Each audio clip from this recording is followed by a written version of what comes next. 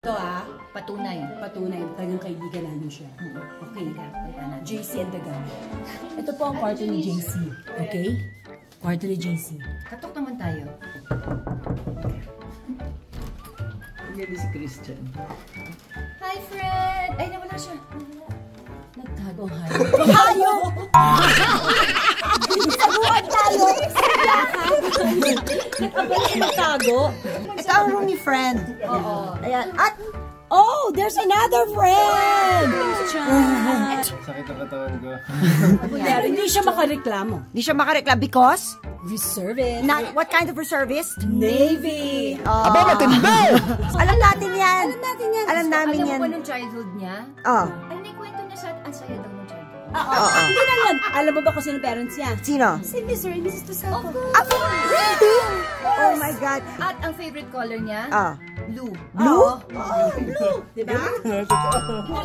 Si Tita kamusta? Tsaka si Tito. Sa bahay. Si Mrs. Kamusta naman si Mrs.? Nasa work. Nasa work. Hindi, mga bata. Diyos ko, inaanak ko. Sa Christmas, hindi na makakalimutan yung mga pinagsasabi. Ay, kami nakalimutan na namin. Tapos na ang shooting eh.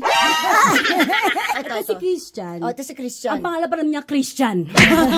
At saka ito na, hindi ako kasama sa video. Lugi ako. Ako may hawak ng camera. Tapos ako wala. Hindi, okay naman ako. My husband is calling! Oh no! What did he say? 12 seconds later. Ito, mas malapit. Tapos di man lang natin sila tinanong kung okay lang sa kanila. Wala na sila magagawa. Ito mas malapit. Bakit pa parang papunta na sa Viva Max tong si Christian. What's in your bag? This is the bag of the best. Ikay best friend ba to? Oh, okay, BFF to eh. Christian to na very un-Christian. Hindi pala to kay BFF. Gabi, hindi na ako nakapagligpit ng bag ko. Sobrang pagod. Okay, ito yung kay Christian. Ay, si Christian. Magpaalam ka muna kung pwede tayong mag-ano. Ay, alamin natin ano yung perfume niya. Pwede daw, pwede. Tingnan natin. Ano yung perfume niya? May pabango siya. Ano pa bango niya? Walang Eternity. One eternity later. Tingnan mo yung naka-ziplock yung mga gamit niya. In fairness. Naalala mo tayo, naging yung pabango din natin dati pang lalaki. Yes. Ako rin. Green. Ako rin. Yes!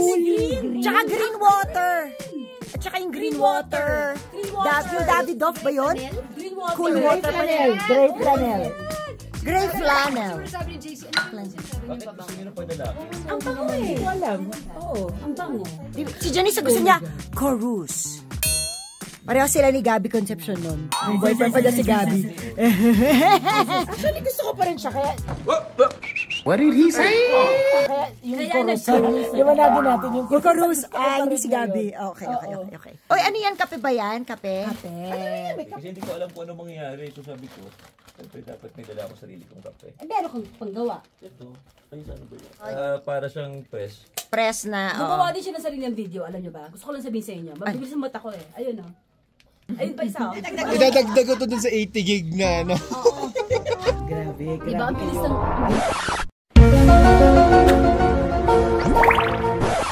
Wait a minute. Who are you? Candy, gusto ko lang malaman mo na inayos mo yung bag ni Christian.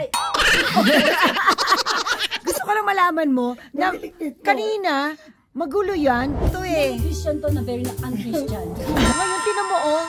Nakaayos mo. Galing ha? Siguro automatic na yung sa pagkataon. Diba? Oo. Kung may nakita ka. Riko. Hindi po dahil sa katandaan to nag-shooting po kami ng... Sa Mount Pulag. Nag-shooting ba kayo sa Mount Pulag? Hindi ako mabot eh. Alam namin. Kasama yung sa script. Sobra ka na, kanina ka pa eh. Kasama yung sa script. Ay, check natin kung ano yung ano. Hindi lang sa peak. Ito pala si Christian ng may beroka. Oo, may biro ka siya. Saka meron siya mga gamot. Ano, para sa Alzheimer's. Hindi ko lang alam kung pwede ko sa ano niya, wala ko.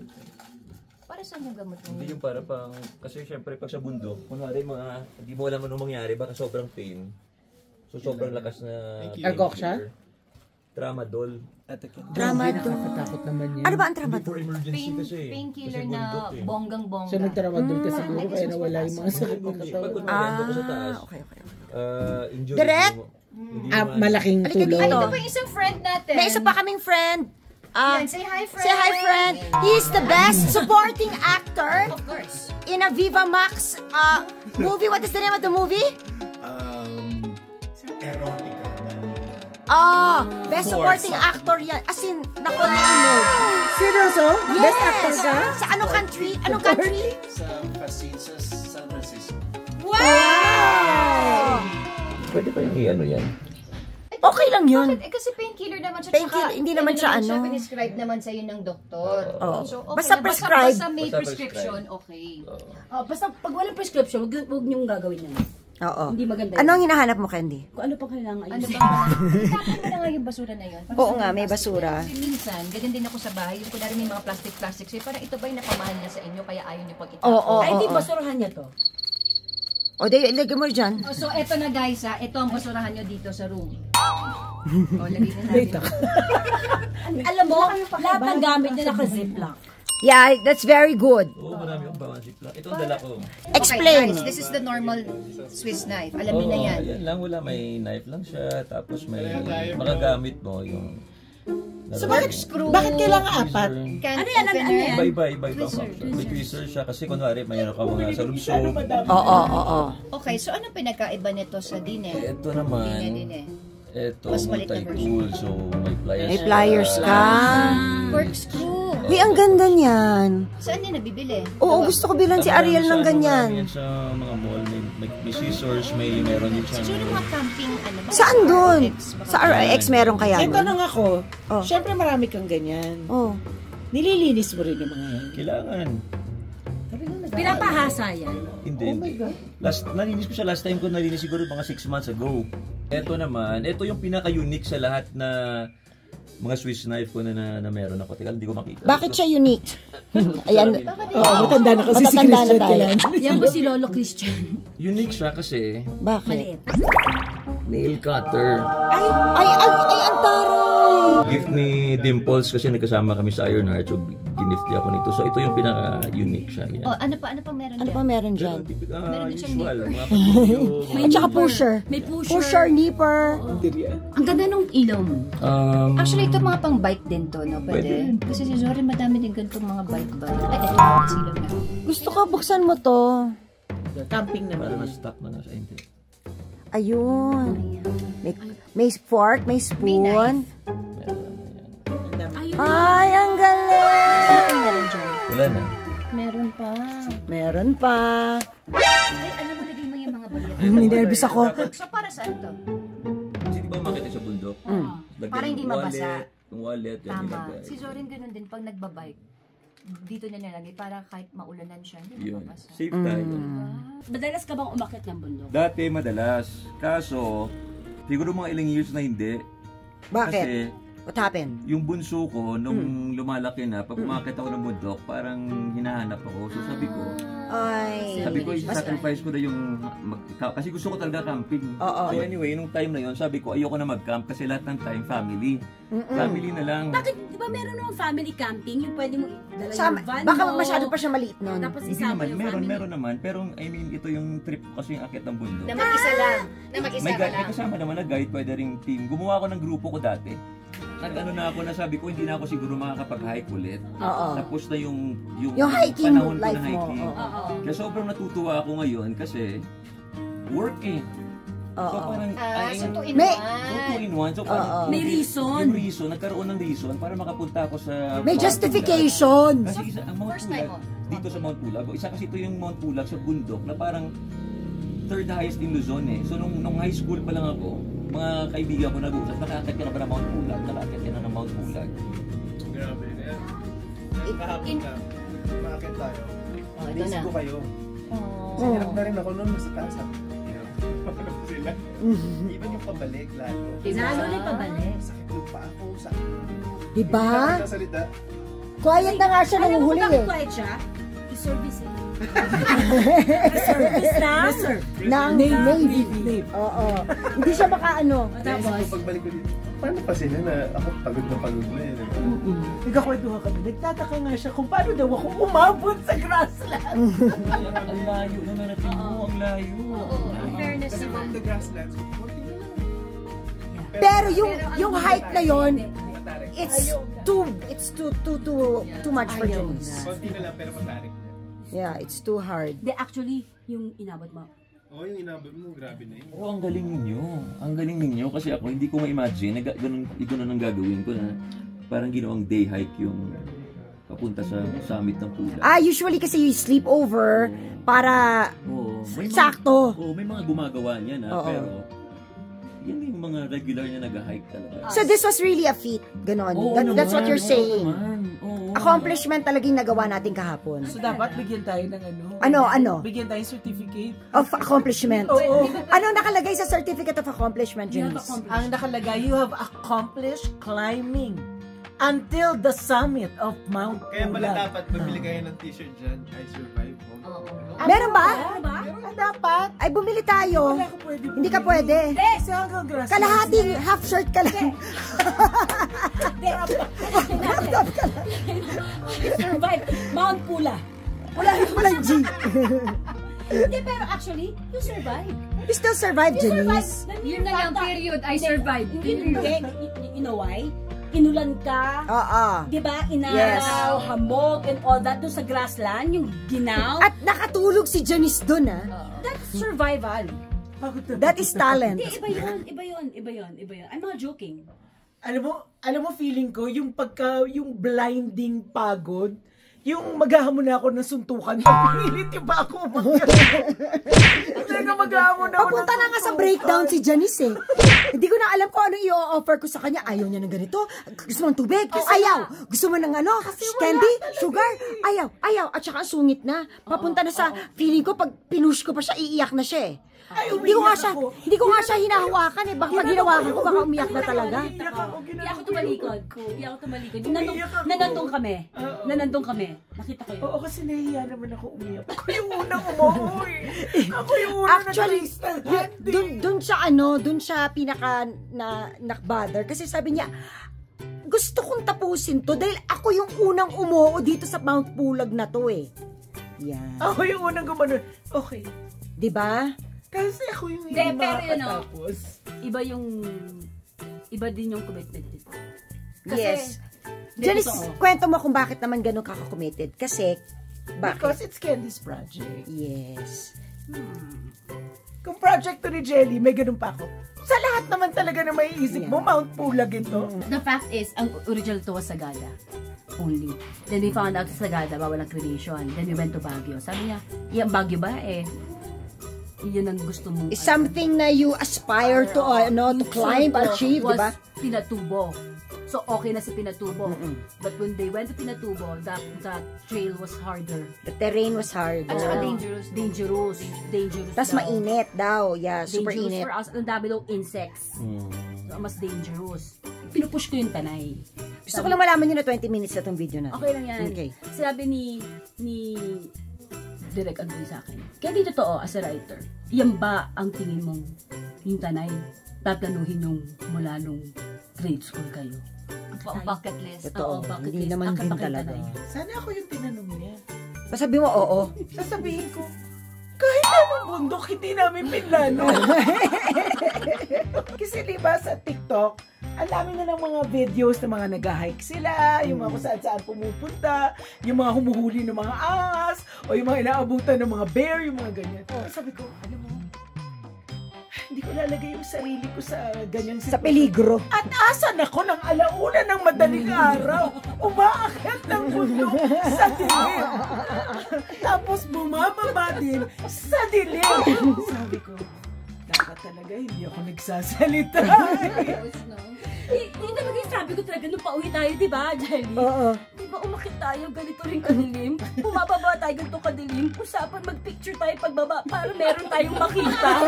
Meron tayong nakikita Tsaka di ba, take as many pictures. Sa ganung sitwasyon, tapos sumasakit yung legs mo, saan mo gusto mag-picture doon? Kaya naman pumapasok ang ating friend na si JC.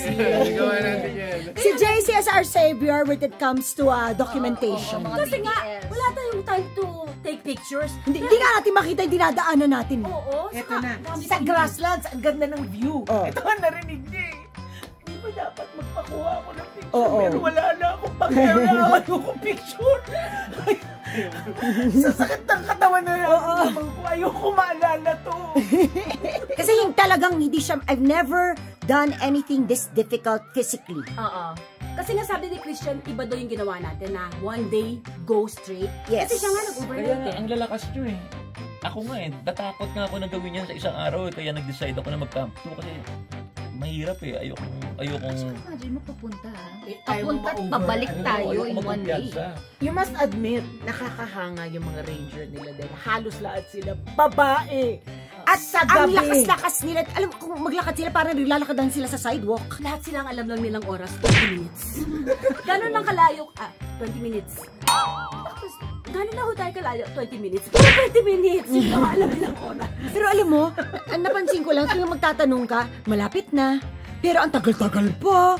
Kaya minsan maganda, huwag ka na magtanong. Kasi minsan kunwari, sabihin nila sa'yo malapit na, tapos ang tagal, parang nakakasama ng loob. Pero pag hindi ka nagtatanong, bigla na lang magugulat ka. Ay, Dito na tayo. Kaya lang kasi Christian, mga babae kami, lahat ng bagay tinatanong namin.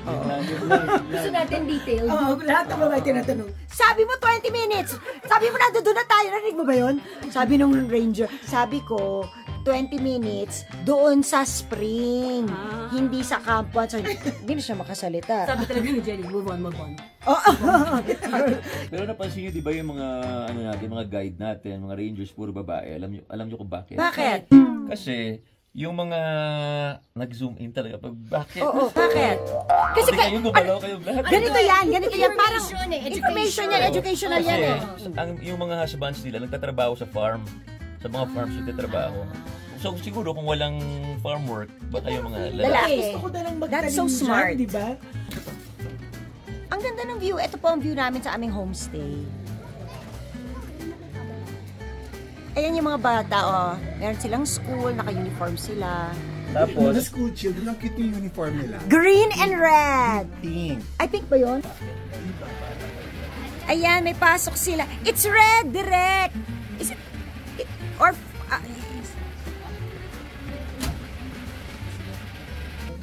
Yung first, ay, one trip. haba 200, ay 100, ay 200. Hindi ko kasi naitanong yun, pero yung multa na tanong ko. Yung multa sa nudity. kasi may mas malaki ang chance na gagawin mo yun kaysa sa maghabal-habal ka. Yeah. Totoo yun na. Kasi di ba pag akyat mo, balot na balot ka, di ba? Balot na balot ka. May pa-face mask ka pa. Meron pang mga kung ano. Naka-puff jacket pa ako, di ba? Pero habang umakit ka, bakit parang pinapawisan yung kining-kining? Ako rin pawis na pawis. Parang nagsasuffocate ako na hindi ko maintindihan. So, di bumababa na yung hood ko, yung face mask na tagal ko. Binubuksan ko na yung jacket. Kaya ako napapati, di habang Kaya naglalakad ito pa tayo. yung feeling. Kasi binubuksan ko siya eh. Si Jerry, tuwing sasabihin ko, di ba nasa unahan niyo ako? Ako yung nasa una. Oo, madulas dito. May putek. Maririnig ko, ay putek! Pero tama yung sinabi niya, kasi yung habal-habal tinanong ko eh, ba't wala kayo kaninang umaga? Nung umalis tayo. Ano sabi niya? Sabi niya, may trabaho po kami. They're so very, very masipag. Siguro kasi nga alam nilang wala ng ilaw, pamatay na yung mga flashlight. May mga sumundo, Yes, mga tatlo sila. mga babae. Tatlo sila. Nasalubong namin yun eh. Tsaka parang relax na Exactly. naglalakad, no? Kaya sinabi ko sa kanila, Atis, dito pinakatira. Hindi, balikan namin yung mga nahuli. They're so caring. Kasi siguro alam nga nila They're caring for you, Janice. They cared for me talaga. They cared for you. Sabi ni Tita, the kids, 5-year-old. Yeah. What? Very good. Umaakyat. Berlita. But you know what? Sabi niya, I can imagine kasi yung mga batang yan, sila malalakas ang katawan. The kids, they can go out. Tinanong ko nga si Candy kung si Q kakayanin niyang umakyat. At anong hanggang sagot? sa- Oh, yes. Kaya yung cute to. Ang dami niyang energy eh. He can go out. You know, he can go out. Gusto ko nga makita kung paano siya aakyat eh. You know what? Why? Because, you know, God knows everything. And you know, Putin is very forgiving. So he can go out. You know? Because God is forgiving. God is forgiving. God So loves you forgive others. You forgive others. Why? You know? You have to move forward. How about the businessman? How about the businessman? How about the businessman? You know, this is the Kiki Trail, no? And this is the other trail. And this is the other trail. Here, nagtayo yung mga businessman dito, no? And then nagtayo yung mga businessman dito. And you know what happened? Oh, never mind. Anyway, let's move on. But let's move on. Let's forgive. No, it's good to forgive. Let's move on. Let's forgive. What about this? Head count. You have a head count, of course. Kung 18 kayo, 18 kayo. Eh, mamaya pagbaba ninyo, 17 na lang kayo. Nasaan Or sa 19. Or delikado yun, di ba? Pero okay kayo, 18 kayo, pagbaba ninyo, 20 na kayo. Ano nangyari? Mas delikado yun. Okay naman, pag umakit kayo, 18 kayo, di ba? Pero pagbaba ninyo, 18 pa rin kayo. Pero you have to head count, you know, with familiar faces. Kasi pagbaba nyo, 18 kayo, pero yung tatlo doon katutubo. Thank you, Emerdita. Okay, and this ends our video. With our friends. With our friends. Yan. Christian, ayun. Ayan. Alam niyo na, like and subscribe and ano ba, yun na, tapos na yun. Bye! Narinig ko nga habang nagtutupi ako ng mga panty ko. Kasi nga yung panty ko nakakalat, may dugo. By the way, siya yung director ng movie. Excuse me.